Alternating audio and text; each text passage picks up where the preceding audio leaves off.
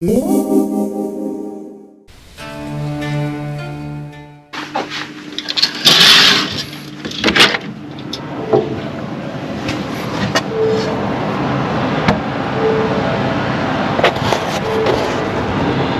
morning, everybody. Looks like it just rained, so that means probably I have to wear my water repellent jacket today. Anyways, so today's plan is we're going to the outer islands of the Venetian Lagoon, and afterwards hopefully we're going to have more time exploring the city of Venice itself. This is such a wonderful place, and yesterday I had so much fun, and I wish I would have stayed in Venice longer, but I'll try my best. There's always next time, and I'm very excited to explore more of this amazing place today. While only some travelers get to see Venice beyond Piazza San Marco and the Grand Canal, there are even less folks who see Venice beyond the main islands where the historic city center is located. We'll be taking the Vapoletti and visit 3 of them: Burano, Torcello, and Murano. The Vapoletti stop for boats leaving for these 3 islands all depart from Fondamente Nove, around 15 minutes away on foot from the Recital bridge. If you buy the multiple day Vapoletto pass, normally these 3 islands plus Lido are included with your ticket. And that means you don't have to pay anything extra. Alright, what are we waiting for?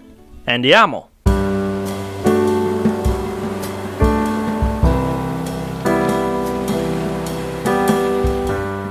From the Vapoletto stop, you see the island of San Michele, Venice's cemetery. Many famous people, like scientist Christian Doppler and composer Igor Stravinsky, were buried there. The island behind San Michele is Murano, but we'll be saving our visit to Murano until the last stop of our 3 islands getaway.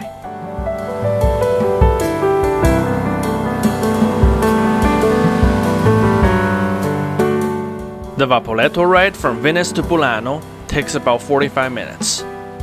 Why don't we talk about how Venice, well, became Venice?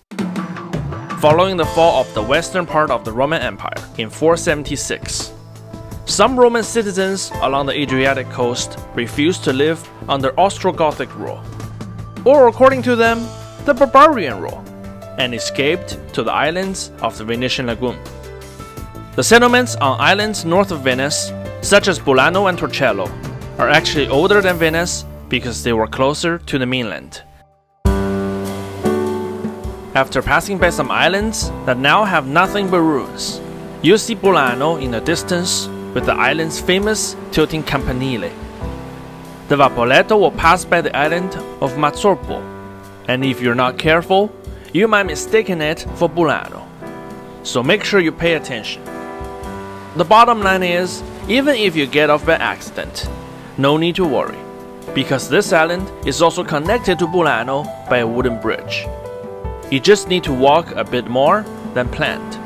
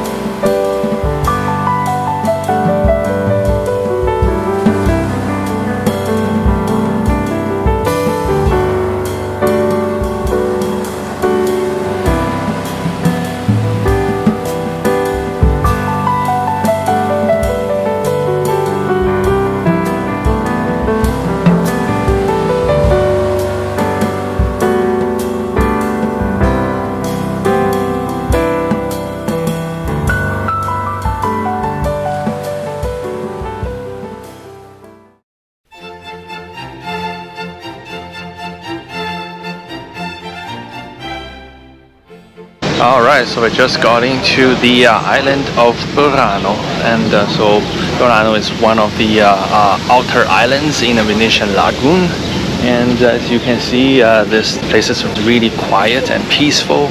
Well, not quiet, so you can see there's still hordes of people, and this is one of the most scenic Venetian outer islands here in the lagoon.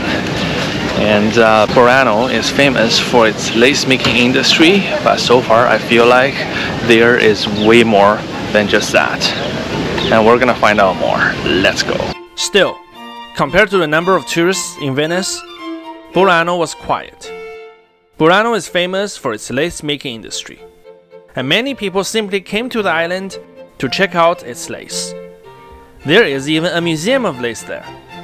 However, I was not there to buy lace, which, by the way, is pricey if you're buying the authentic ones. I was in Burano to see what people who stay in Venice only for a day miss, and whether I made the wrong choice of coming here. The finding was clear. So many people made the wrong call, and I wasn't one of them.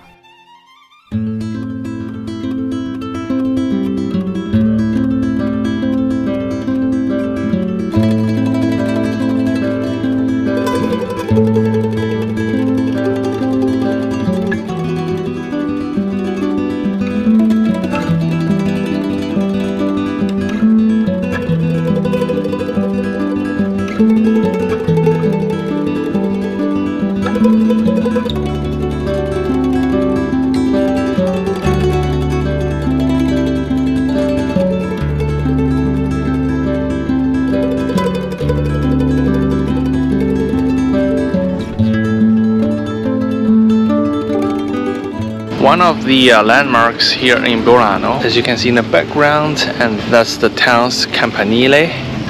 And you might have noticed that it's not perpendicular to the ground. It's kind of like the leaning tower of Burano. Probably that's because most of the places here in the Venetian Lagoon, they were built on very soft foundation deep in the lagoon, which of course, after a long time, the foundation is going to shift due to water damage. That's probably why it's leaning right now. Burano is just like Venice. The further you go, the less tourists you see. But also keep in mind that these places are where real people live. So leave as little trace as possible when you visit. Just imagine loads of tourists doing tourist stuff right in front of your own home. What would you think? Other than that, Burano gives you an idea of what Venice would have been if it never became a mercantilist powerhouse. A city without lavish mansions, just with humble yet colorful buildings that's still unique compared to all other towns and cities in the world.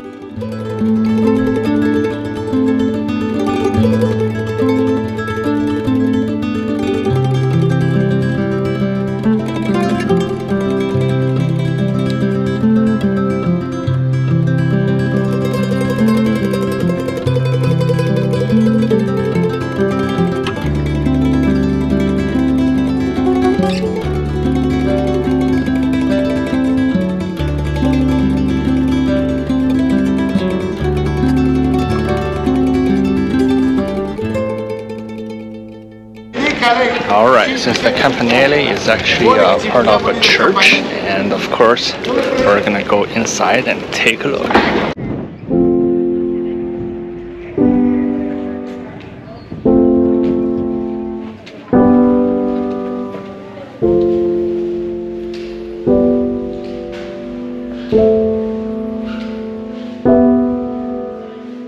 However, there was a mass inside the church at the moment, so I decided not to film as a way to pay respect. Burano got more interesting the more I explored. I looked up the map on my phone and made the call that I would walk through every single street of this small island so I could truly appreciate this photographer's paradise in its entirety. Let me tell you, I wasn't disappointed.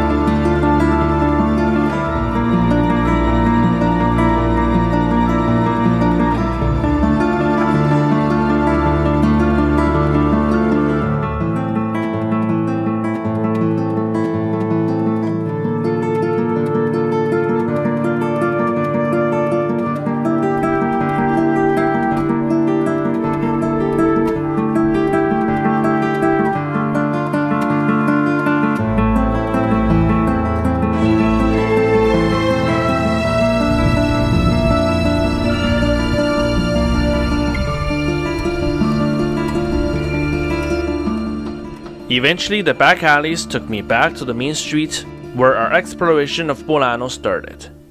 Why don't we hop on a Vapoletto and head to the next island? Wait, there's something posted by the Vapoletto stop. What is it? Strike. A general strike notice for the Vapoletto system the next day? Despite it wouldn't really affect me. You will certainly take these factors into consideration when planning your trip, especially in Italy. Have plan B or even plan C in case situations like this happens. After a quick Vapoletto ride, we arrived in Torcello, where you could actually see from Burano. Alright, now I just got into Torcello, so this island looks a bit different from all the other places we've been in Venice so far. And believe it or not, this is actually one of the first places to be settled by people when the Roman Empire fell to the so-called barbarians back in the 5th century. So Torcello was where everything started. Despite being the oldest settlement in the Venetian Lagoon, Torcello appears to be abandoned today. This is because most of its inhabitants died from the various plagues that happened in the history, such as the Black Death, and the settlement never recovered afterwards. Nowadays, there is only one thing in Torcello that most people come to this ghost town to see: Basilica di Santa Maria Assunta. This church is the oldest remaining building built on the islands of the Venetian Lagoon, including the historic center of Venice, and was the seat of the Venetian bishop before the completion of Basilica di San Marco.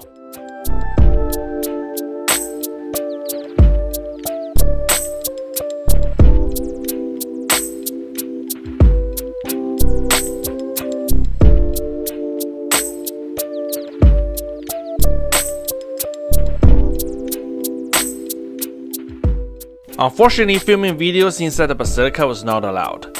Here is a picture I found on the internet of the impressive mosaic I saw inside. The mosaics inside Basilica di Santa Maria Assunta are some of the oldest in the Venice area. And I think it was well worth a visit if you decide to come to Torcello.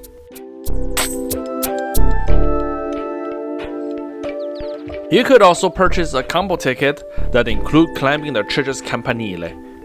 You know what? I haven't done any clock tower climbing for a while. Why don't we do it this time?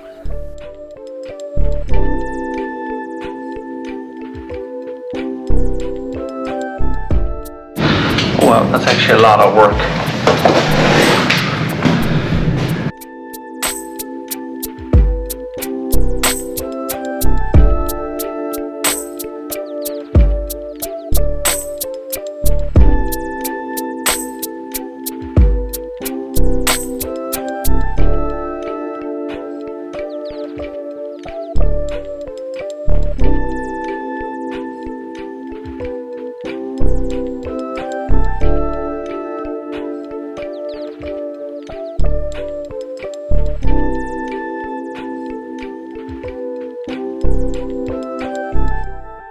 Well, the thing is, it's almost the time of the hour, so I better get off now. Otherwise, this will destroy my ears. Oh well, that pretty much concludes our visit to Torcello. If you're really looking for something else to do other than the Basilica, there are a few very good restaurants on the island. My rowing instructor recommended me this very nice taverna with a huge backyard, and I want to recommend the same to you. I ordered some fried seafood loaded in a bowl that's also edible, which I totally forgot and threw away afterwards. Okay, let's try. Boy, this is good.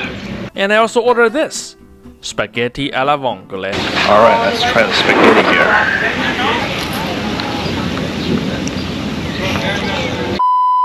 Wow.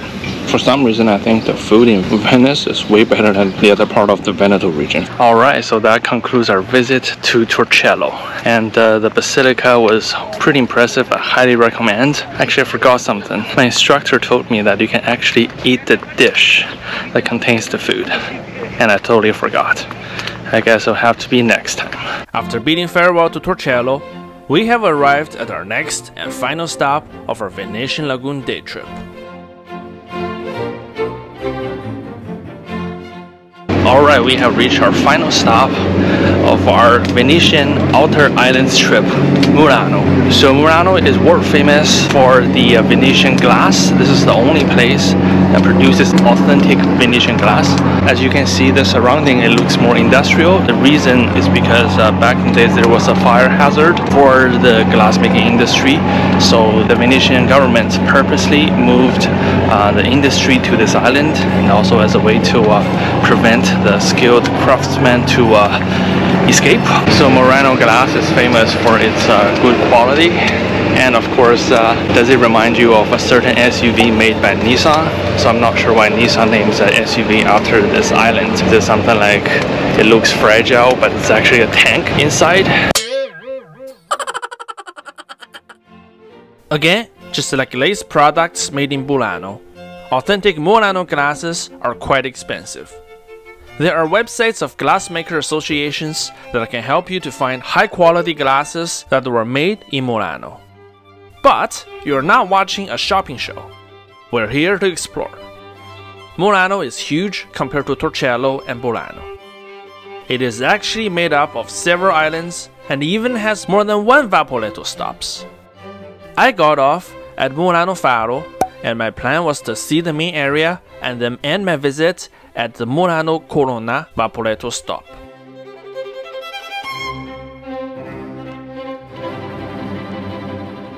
Following the main path along the water, I arrived at Duomo di Murano, Murano's main church.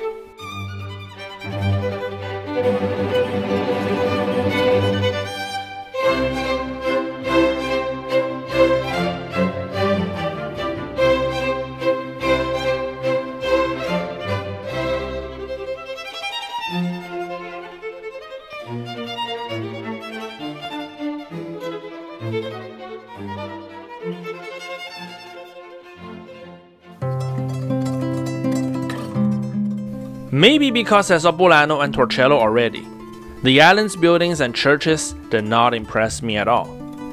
Murano just felt like a less crowded version of Venice's northern neighborhoods, such as Cannaregio and Castello. Anyways, now you've seen the video footages of all three islands. Whether Murano should be skipped or not on your next trip to Venice if you decide to tour islands of the lagoon. You make the call.